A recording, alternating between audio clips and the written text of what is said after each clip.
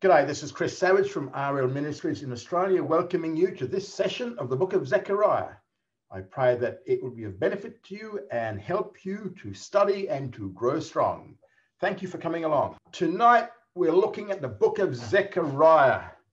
Thank you all for coming in and pray that it'll be a benefit to you.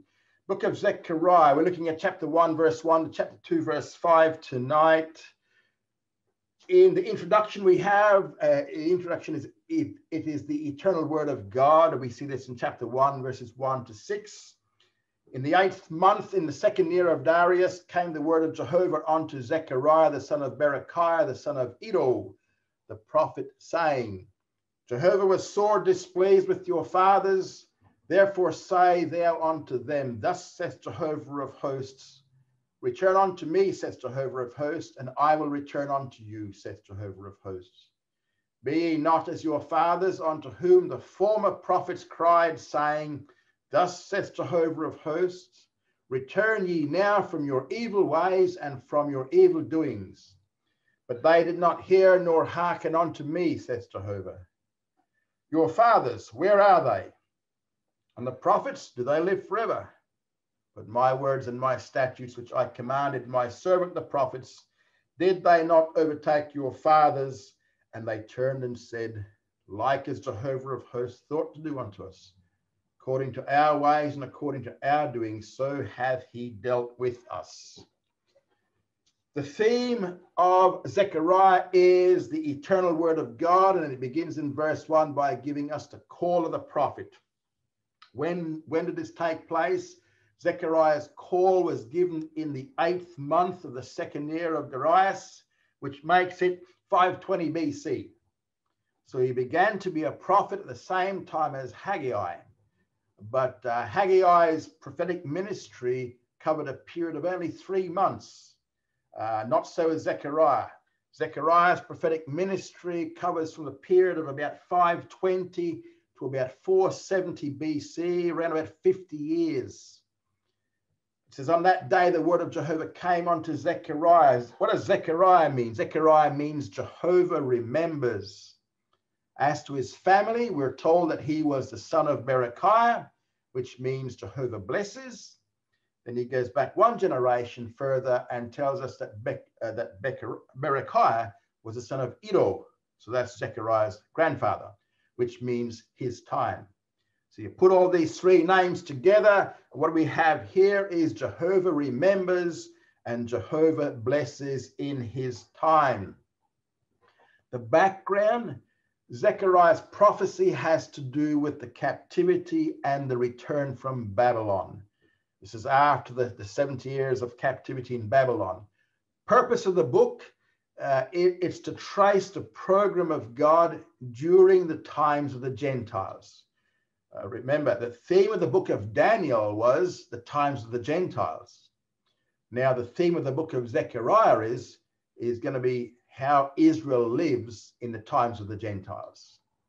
And the overall basic outline is that he has 8 visions, chapter 1 to 6, 4 messages, chapter 7 to 8, which we'll see this a little bit later, and 2 burdens. The key phrase in Zechariah's book is Jehovah of hosts. And we see it 52 times in his book. Now, where is it taking place? It's taking place in Jerusalem. The historical setting here, it has to do with the captivity and return. Ezra in Ezra 5:1 and 6:14, Ezra mentioned that both Haggai and Zechariah were prophesying in. And what were they doing? They were encouraging the people to rebuild the temple. Remember, about 15 years before this, Nehemiah was down there, and sort of got the ball rolling, but then there was a bit of a hiatus. And so Zechariah and Haggai are encouraging the people to get on with the job, even though we're facing difficulties, to get on and do it. And by this time, for the most part, Israel had forsaken their idolatry. They had had enough of idols in Babylon. It was a time here when you had the rise of the synagogue, The synagogue started out in Babylon. It was a period when in the land at least there had been no prophecy in Israel for 70 years. But in the exile in Babylon, we had one prophet there who was Ezekiel, and we had Daniel, who was a statesman, but he did prophesy as well, even though the Jewish Bible doesn't regard him as a prophet. And then the spiritual conditions were quite poor in the land of Israel itself, because they had been, decimated. The temple was burnt down, back in 586, and there was no form of worship there. Now we had the pre-exilic prophets,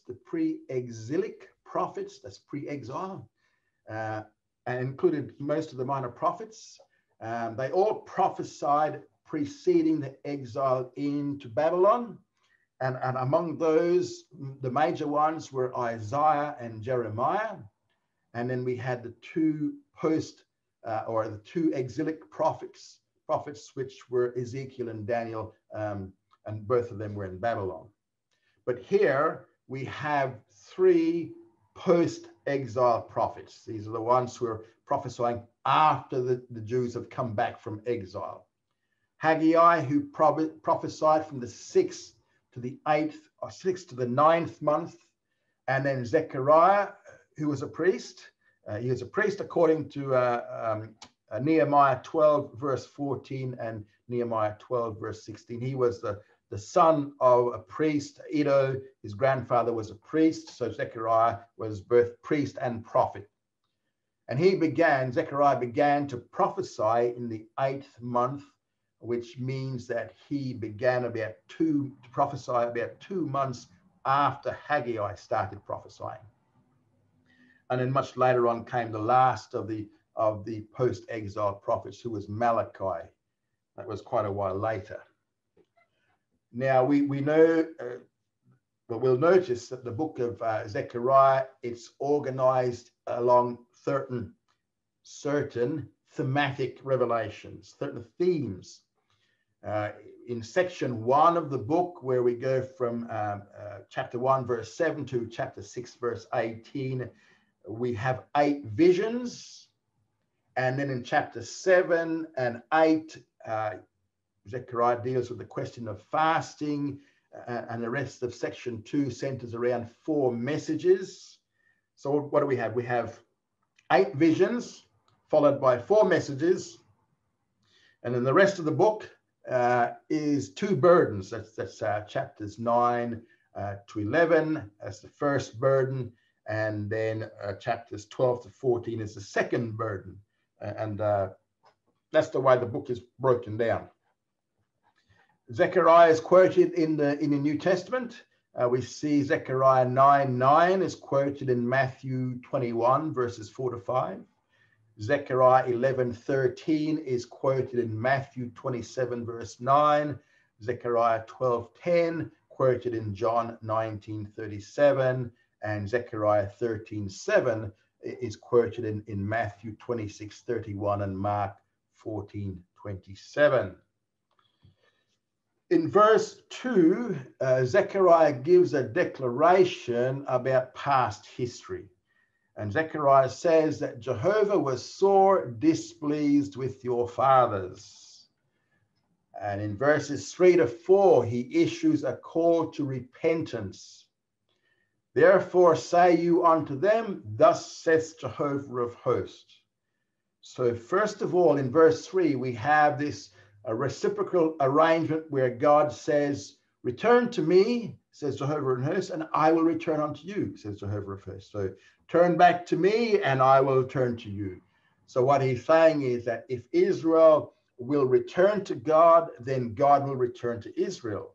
And that's the way it's going to be for Israel during the times of the Gentiles. And this is the issue during that long period of this times of the Gentiles. For those who might remember, the times of the Gentiles is that period of time from the Babylonian destruction of the temple and Jerusalem, which goes right down until Messiah returns, his second coming. So it's a time where Jerusalem is primarily dominated by Gentile powers. But now he warns them in verse 4. He says, don't be like your fathers who rejected the prophets. He says, be ye not as your fathers, unto whom the former prophets cried. Who are the former prophets? Well, the former prophets are the prophets who prophesied prior to them being taken away into captivity, the ones from before the exile. So these prophets, they came, and what they did was they were constantly calling to the people to turn back to God. Turn away from your idols, turn back to God. That was the constant call of the prophets. Weren't very popular, the prophets. Examples of this we see are Isaiah 55, verses 6 to 7, where it says, return unto me and I'll return unto you. Jeremiah chapter 3, verses 12 to 13. Also Ezekiel, when he's in Babylon, Ezekiel 18, verses 30 to 31. And Hosea in chapter 14, verses 1 to 2. And in these instances, it was always return. The prophets were always saying, return unto Jehovah. Return unto Jehovah, and he will turn to you. So these came declaring that Jehovah of hosts was saying to them, return ye now from your evil ways and from your evil doings. However, this verse here points out that the prophets were all rejected. It says, but they did not hear nor hearken unto me, says Jehovah. So all the while these prophets, the prophets were the messengers from God to the people. And the message that God was sending to the people was, turn back to me, return to me, turn back to me, turn back to me and I'll bless you, turn back to me and I'll bless you. But not so, said the people. They thought they knew best. Now, this introductory section here ends in verses 5 to 6, where we have a conflict between God and Israel. And the conflict is in the form of a bit of a dialogue. God speaks through Zechariah in verse 5, the first part, 5a, and he asks a question. He says, your fathers, where are they? In other words, their fathers were dead in fulfillment of the words of the prophets. And then in the second part of verse 5, the people respond by saying that the prophets did not make it either. Okay, so our fathers died. But hey, you know what? The prophets, did they live forever? No, they didn't. So yes, their fathers died, but so did the prophets. And so everybody ended up the same way. So what difference does it make? That's virtually what the conversation's about. What difference does it make? But God responds to that in verse 6. He says in verse 6 that his words which the prophets spoke were fulfilled. He says, my words and my statutes, which I commanded my servants the prophets, did they not overtake your fathers? So what God is saying is that all the threatened judgments did overtake their fathers. So the answer is yes. And also in the captivity, in the Babylonian captivity, their fathers had to acknowledge that the word of God had been fulfilled in their lives. In their captivity, when they turned and said, like as Jehovah of hosts thought to do unto us, according to our ways and according to our doings, so hath he dealt with us. So they learned the truth of Isaiah 40 verses 6 to 8, that while the grass and the flower may fade, the word of God is going to stand forever. That's what they learned while they were in captivity, that the word of God is sure, it is certain to come to pass. Now we're going into the 8 visions, and this section goes from chapter 1, verse 7 to chapter 6, verse 18. In chapter 1, verse 7 to 17, we have the first vision, And a bit of a summary of this first vision. The point of this first vision here is that God has a plan for Israel. In fact, we can summarize the first vision before we get into it. First of all, the angel of Jehovah is in the midst of a degraded and deprived people. Secondly, he makes a loving and yearning intercession for them. And third, that results in a promise of future blessing. So the angel of Jehovah is in the midst of his people, even though they're degraded and deprived. In verses 7 to 11, it says, this is chapter 1, verse 7, upon the 24th day of the 11th month, which is the month Shebat in the second year of Darius, came the word of Jehovah unto Zechariah, the son of Berechiah, the son of Iddo, Berechiah, the son of Iddo. The prophet saying, I saw in the night, and behold, a man riding upon a red horse, and he stood among the myrtle trees that were in the bottom. And behind him there were horses, red, sorrel, and white. Then said I, O my Lord, what are these? The angel that talked with me said unto me, I will show thee what these are. And the man that stood among the myrtle trees answered and said, these are they whom Jehovah has sent to walk to and fro through the earth. And they answered the angel of Jehovah that stood among the myrtle trees and said, we have walked to and fro through the earth, and behold, all the earth sitteth still and is at rest. So in this first vision, we have the vision of the horses in verses 7 to 11. Verse 7 gives us the date of it. He tells us that it happened on the 24th day of the 11th month, Shevat, which is the Hebrew name for the 11th month. And it was in the second year of Darius, which was the year 520 BC. And again, it makes it the same year that Haggai, the previous prophet, was also called.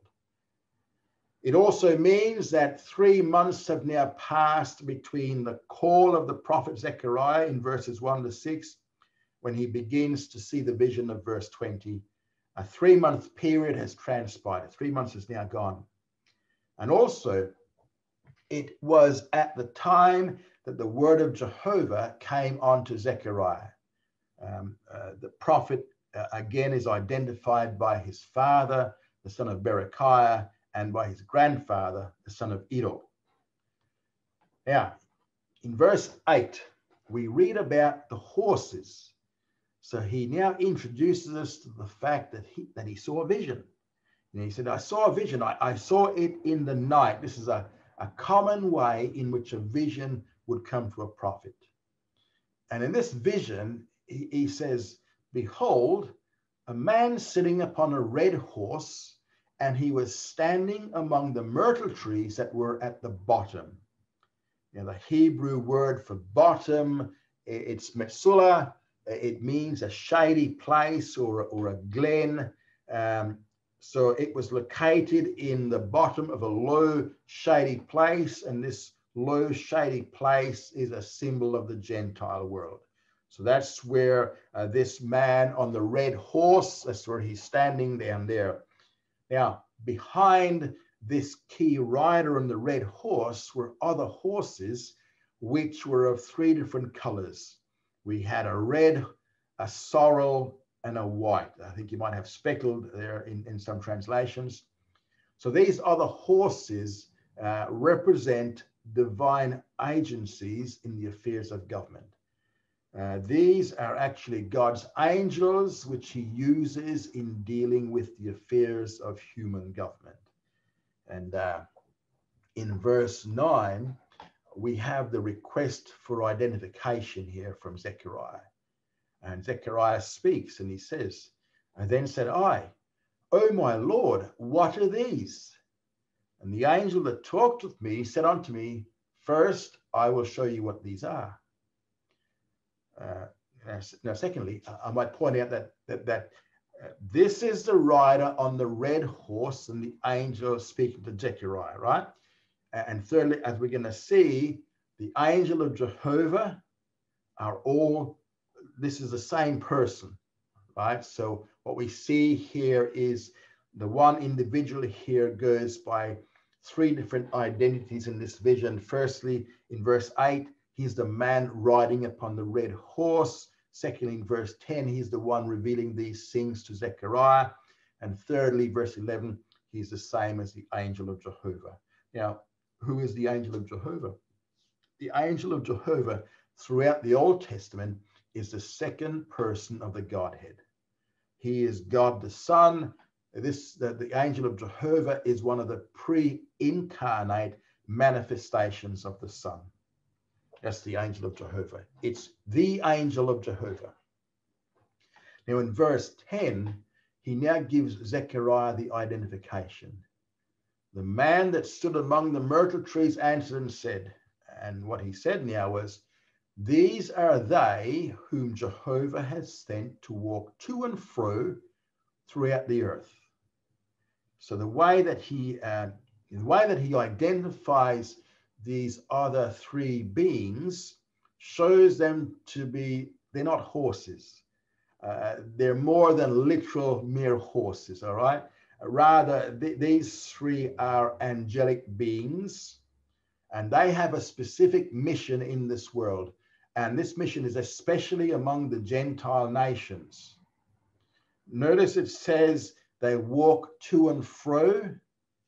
And this is one of the Old Testament ways of describing angelic movement. Why do we say this?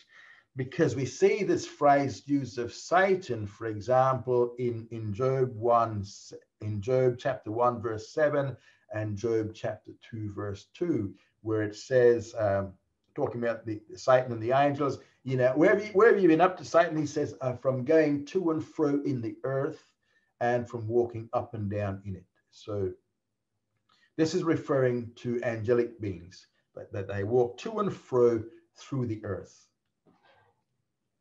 Now in verse 11, these other angelic beings, they now report back to the angel of Jehovah, and they answer the angel of Jehovah that stood among the myrtle trees, we have walked to and fro through the earth. In other words, what they're saying is, look, the mission for which we were sent out, it's been accomplished, and now we've come together again into this bottom of this low, shady place to let them know that the mission has now been accomplished. And the report to the angel of Jehovah is, all the earth is still and at rest. Doesn't that sound fantastic?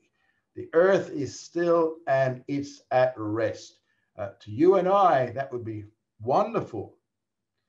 However, the earth being still and at rest, and what that means is that nothing is moving while Israel seems to still lie desolate. So nothing is happening, and while it might be good for the nations and everything to be still and at ease, that's not good for Israel. For the nations it might be, but you know what? This is all about Israel. Israel is the focus here.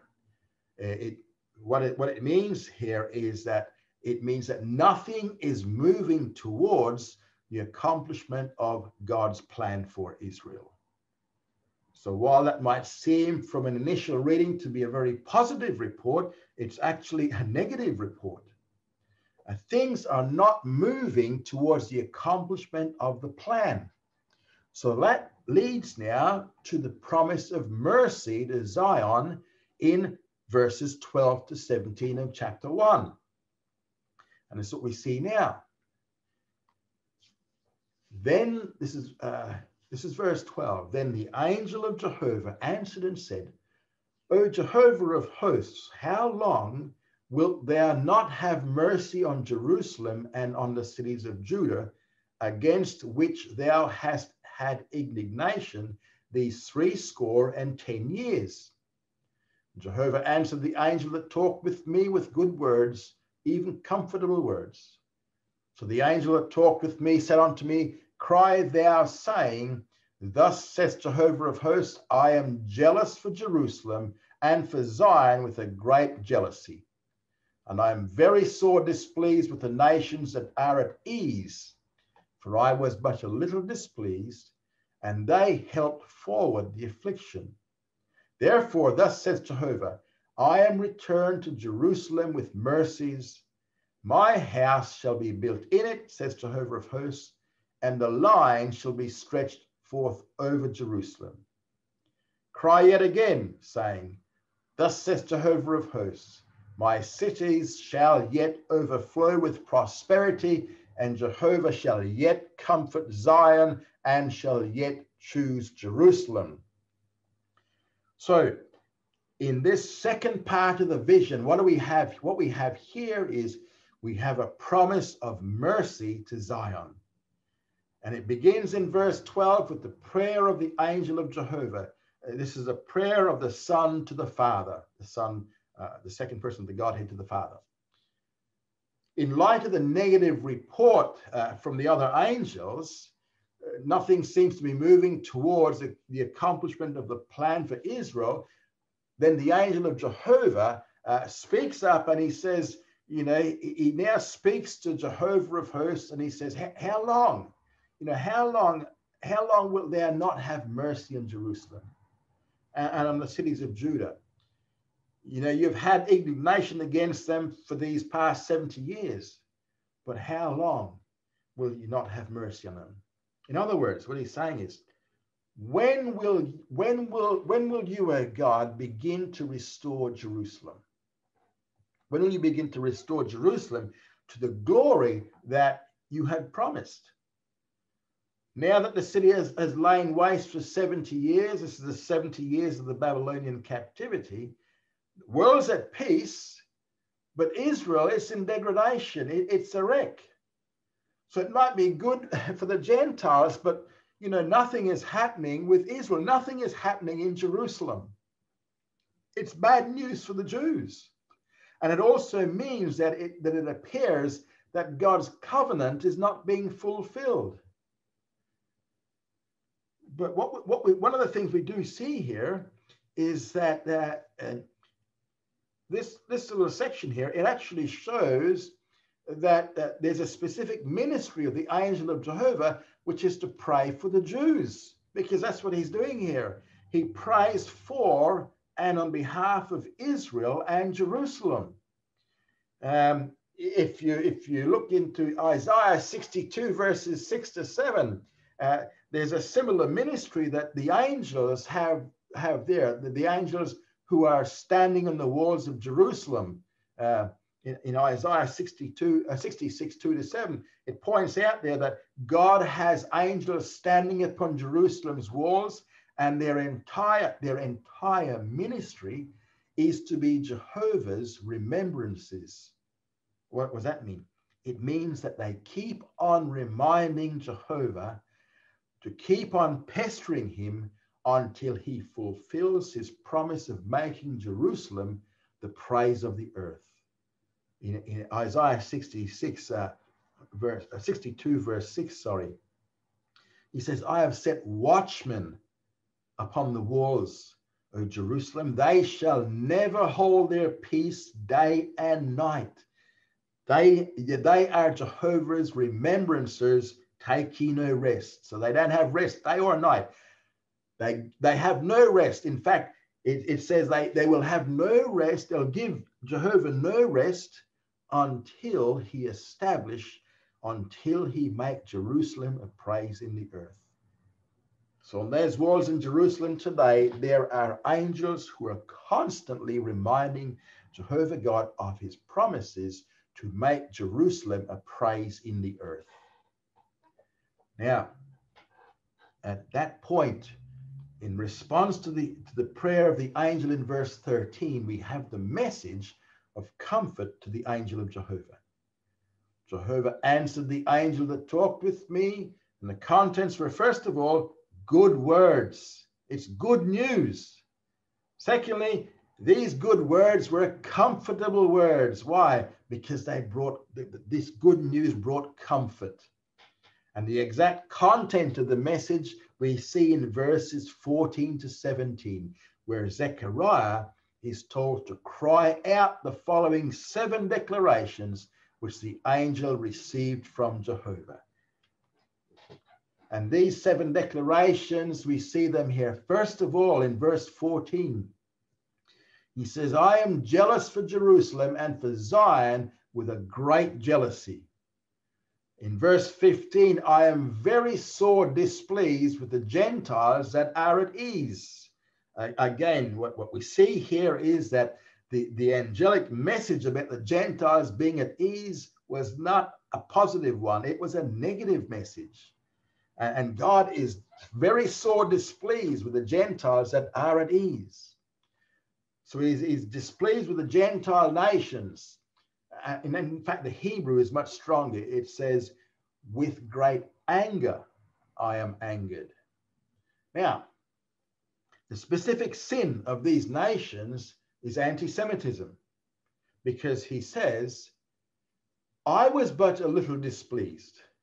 So God was but a little displeased against, not the nations, but against Israel, right? He was a little displeased against Israel. And because of his little displeasure against Israel, he allowed the Gentile nations to attack Israel. You know, remember that the prophets were constantly calling Israel to turn back to God. And so God was a little displeased with Israel. And so the judgment came with attacks from other nations. But then he adds, he said, I was a little displeased. And now he adds, but they, the Gentile nations, have helped forward the affliction. So this means that while God did not want the Gentile nations to, while God did want the Gentile nations to punish Israel on his behalf, they went beyond what God had wanted and what God had intended. And so they went further than God wanted, and because they went too far, those nations are now going to be punished. And the same point we see in Isaiah chapter 10.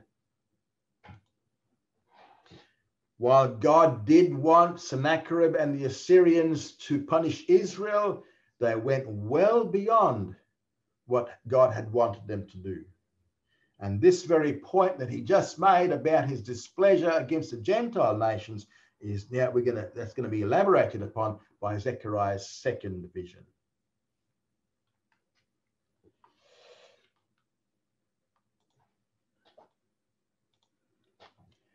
The third declaration Zechariah makes is in verse 16. He says, I am returned to Jerusalem with mercy. So what this means is that God intends to fulfill his program. Also in verse 16, my house shall be built in it. So what that means is that the Jewish temple will be rebuilt. And while this may have a reference to the second temple, which is what, you know, the Zechariah's down there encouraging the men to do down there, its ultimate viewpoint is really the millennial temple. That's the ultimate temple, the millennial temple. And we'll see more of this in the fifth vision.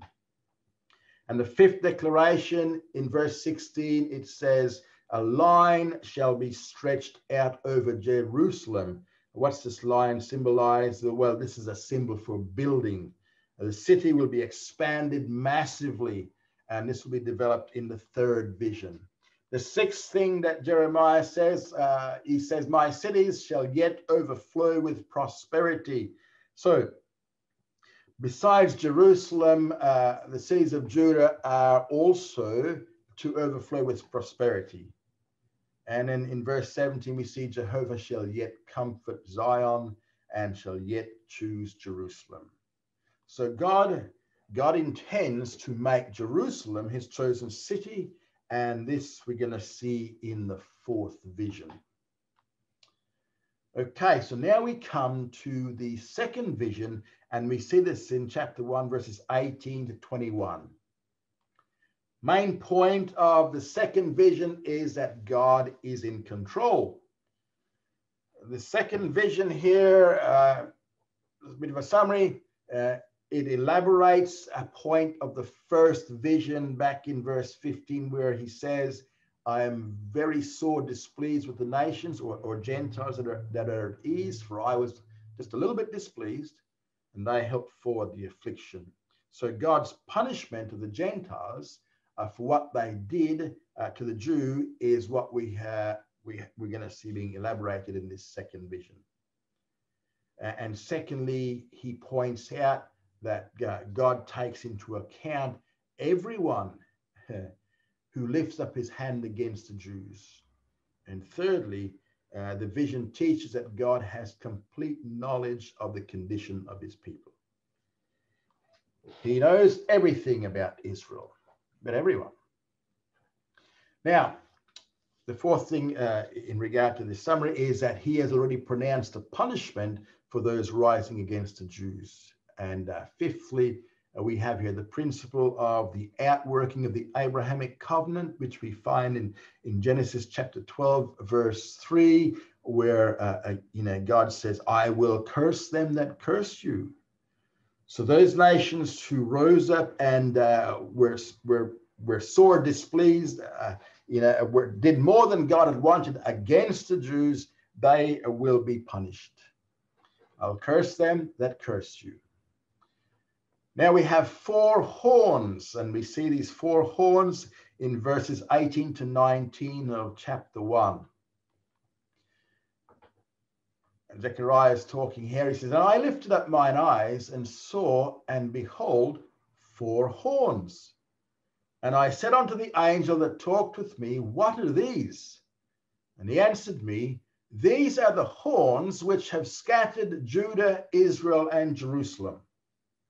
So, in verses 18 to 19, the vision now begins with four horns. I lifted mine eyes and saw. It introduces the fact that what we're seeing here now, this is a new vision. He said, I lifted up my eyes and I saw a new vision, four horns. Verse 19, we have the identification of these four horns, and it begins here with a question raised by Zechariah. He says, when he sees these horns, he says, well, what are these? And the answer is given, these are the horns which have scattered Judah, Israel, and Jerusalem. In other words, these horns are representatives of the four Gentile empires who have scattered Israel. And this had already been revealed in Daniel's prophecy in chapters 2 and 7 of Daniel. Now, who are they? Well, they were first the Babylonian Empire, followed by the Medo-Persian Empire, followed by the Hellenistic Empire, and then we had the fourth Gentile Empire, which is the empire of imperialism that began, it started off with the Roman Empire, and it will actually end with the Antichrist. So that's the fourth empire, which is where we're in today. We're in the fourth empire, the empire of imperialism, or a type of it.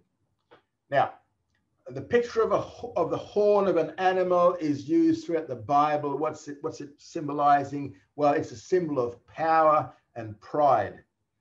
Usually it's the pride of Gentile power. And it was these four Gentile powers that had scattered Judah, Israel, and Jerusalem.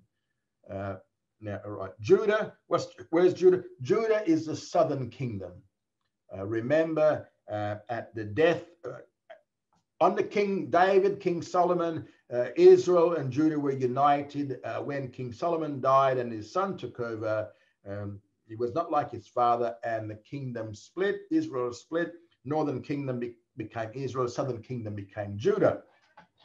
And we see here, Judah is the southern kingdom, Israel the northern kingdom, and then Jerusalem is given a very separate status. Jerusalem is special. Now we see four smiths or craftsmen in verses 20 to 21. And Jehovah showed me four smiths. Then said I, what come these to do? And he spake, saying, these are the horns which scattered Judah, so that no man did lift up his head. But these are come to terrify them, to cast down the horns of the nations, which lifted up their horn against the land of Judah, to scatter it. Lots of horns here. Now, after Zechariah has seen the 4 horns, he now sees a vision of 4 smiths in verse 20. In verse 21, he now receives the identification of these. And he raises the question here. And what he sees in the vision, he says, well, what do these smiths come to do? And the answer is, well, these are the horns which scattered Judah, and that no man did lift up his head. Again, what he's doing here, he summarizes the 4 horns. The 4 horns are the ones who are guilty of scattering Israel, to the point that it says that no man responded in mercy, that there was nobody lifted up their head, nobody lifted up their hand to help Israel. So what have these 4 smiths come to do? Well, they've come to terrify the 4 horns. So these are the 4 that are sent to punish the 4 horns. These are the 4 that are sent to cast down the horns of the nations, right? The 4 smiths are 4 individual kings or leaders God uses to cast down the 4 Gentile empires. The first smith would be Cyrus, the king of Persia. Who did he bring down? He brought down the Babylonian Empire. The second smith would be Alexander the Great, who brought down the Medo-Persian Empire. And then the third was the Roman general Pompey. He finally took away the land of Israel from under Hellenistic control and put it under Roman control. So who's the 4th smith? Well, the 4th smith will be the one who will put down this current, this future leader of the Gentile empire, and that will be the Messiah. He will be the 4th smith, and he will destroy the final Gentile ruler of the 4th Gentile empire, and that is the Antichrist. So what do we have? We have Cyrus, we have Alexander the Great, we have Pompey, and then we have Messiah. They're the 4 smiths. And the reason why these 4 smiths have come, he says, is they lifted up their horns against the land of Judah to scatter it. See again here, this is the outworking of Genesis chapter 12, verse 3. Because these horns, because they went beyond what God intended when they scattered Israel, the horns are going to be punished. And this is, again, outworking of the Abrahamic covenant, Genesis 12:3. Now we have the 3rd vision. 3rd vision is in chapter 2, verses 1 to 13. The main point of the 3rd vision is to show that Jerusalem will become the capital city of the Messianic kingdom in the millennial earth. To summarize the vision, it's an elaboration of what was said back in verses 16 to 17 of chapter 1. Therefore, thus says Jehovah, I am returned to Jerusalem with mercies. My house shall be built in it, says Jehovah of hosts, and the line shall be stretched forth over Jerusalem.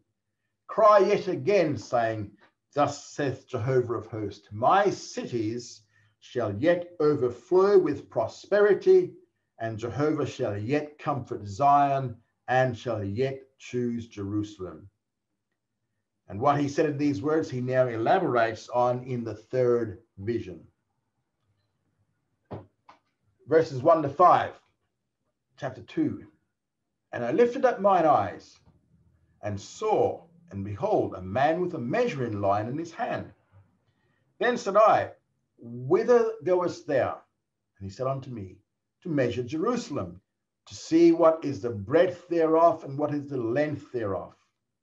And behold, the angel that talked with me went forth, and another angel went out to meet him, and said unto him, run, speak to this young man, saying, Jerusalem shall be inhabited as villages without walls, by reason of the multitude of men and cattle therein. For I, saith Jehovah, will be unto her a wall of fire round about, and I will be the glory in the midst of her. So, verses 1 to 5, we have the vision of the man with a measuring line in verse 1. And we're introduced here to a surveyor. That's what he is, he's a surveyor. He said, and here Zechariah starts it by he said, I lifted up mine eyes. What's he doing? What he's saying is, hey, hang on, I've just got a new vision. And the content of this third vision is, there's this man with a measuring line in his hand. And the measuring line, what's it a symbol of? It's a symbol of construction or a symbol of building up. So what's the point here? The point here is that Jerusalem is destined to be built up. And we see the symbol of the measuring line being used this way in Jeremiah 31, verse 38 to 40. We see it in Ezekiel chapter 40, verse 3. And we saw it when we did the Revelation study in Revelation 21, verse 15. So Jerusalem is destined to be built up. She certainly will. And in verse 2, we see the purpose. What's he going at with this measuring line? To measure Jerusalem. And this is in view of her complete restoration. Zechariah again raises a question. He says, where are you going? Where do you go? And the answer is to measure Jerusalem, to find out what is the breadth thereof and the length thereof. So from this question now comes the message of verses 3 to 5. And beginning in verses 3 and the first part of verse 4, we have the angel's command. Behold, the angel that talked with me went forth, and another angel went out to meet him. So what we have here is we have the angel of the Lord approaching Zechariah. Another common angel who we haven't seen before comes forward to meet him. And he said, run, showing a bit of urgency here, run and speak to this young man. And the young man in this reference is Zechariah the prophet. So the angel of the Lord tells a common angel to run urgently over to Zechariah and quickly tell him the meaning of the vision, which we see in the second part of verse 4. Jerusalem shall be inhabited as villages without walls. So there'll be two reasons why Jerusalem will be like this. First, by reason of the multitude of men and cattle therein. What does this mean? It means that Jerusalem will simply be too large a city with too many people being put within the confines of a walled city.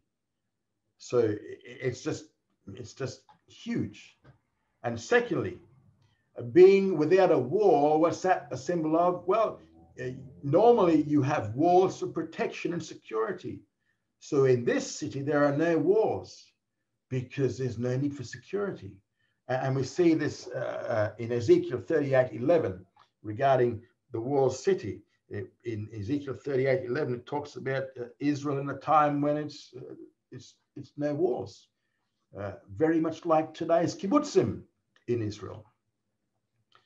So that's what we're seeing here. And then we see in verse 5, he says, Jehovah will be the wall and the glory. So Jehovah God, is going to be two things to Jerusalem in the Messianic kingdom. Jehovah will be unto her a wall of fire round about.